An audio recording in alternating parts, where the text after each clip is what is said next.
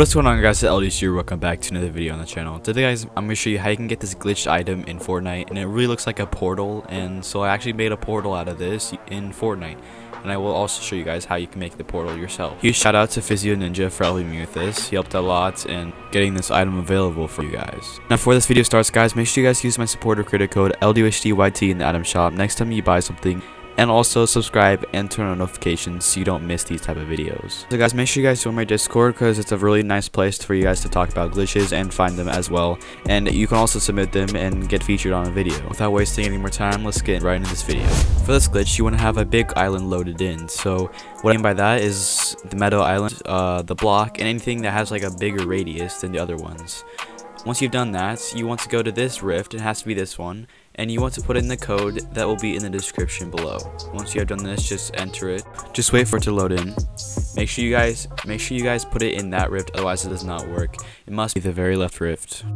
So after you put in the code, you want to go into your island.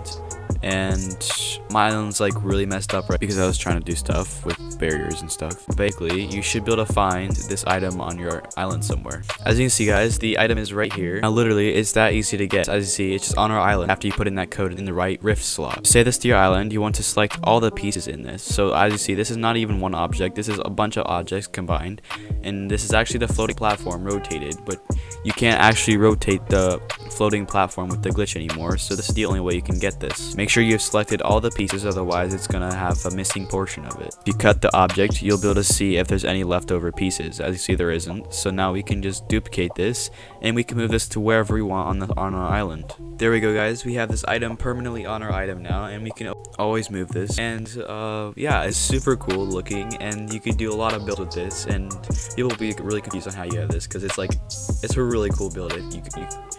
I mean, just looking at this is so sick. Now I'll show you guys how you can actually make a working portal out of this.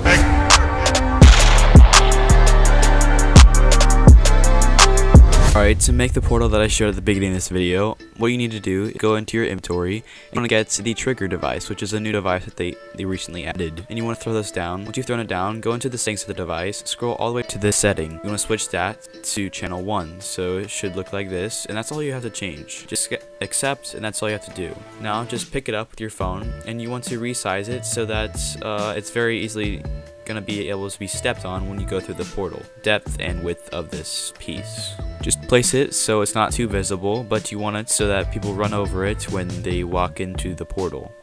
Like that. Now, just grab yourself a barrier right here. Basically, this is going to be what's changing. So when you enter the portal, this barrier will activate. So basically, just change the height and depth to whatever you'd like. For your build, change the visibility to something that you can see, and then enable it on channel 1 and disable it on channel 2. And you also want to make it disabled on game start. Now, as you see, there's a barrier here, and when you run over that trigger, it's going to enable the barrier, and then when you run over this, which we're going to change to channel 2 on the very last setting, it's going to disable the barrier. So that way you have an in and out portal, and so when you enter the portal, it's going to turn on the barrier, making the visual look different than it was when you were outside the portal. Now, when I first start the game, you have to set it up first. I don't know why it doesn't disable at first. It's kind of a visual glitch, I believe. So basically, to break the visual glitch, you just need to go through the first portal and the second one. As you can see, the barriers have disappeared, and this is good. So basically now, when you enter the first portal, it's going to enable the barrier. And so as soon as you get through, it's going to look like the whole place has changed. And this also works with other devices as well, and they're adding more in the future. So you'll be able to do a lot of stuff with this in the future. And then you can make a second portal to leave, and then when you touch this one, it's going to disable it. So that way, it looks like you've traveled through a portal, which is super cool.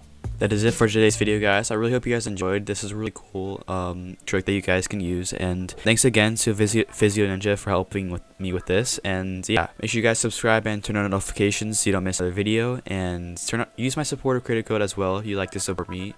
And I'll see you guys in the next video.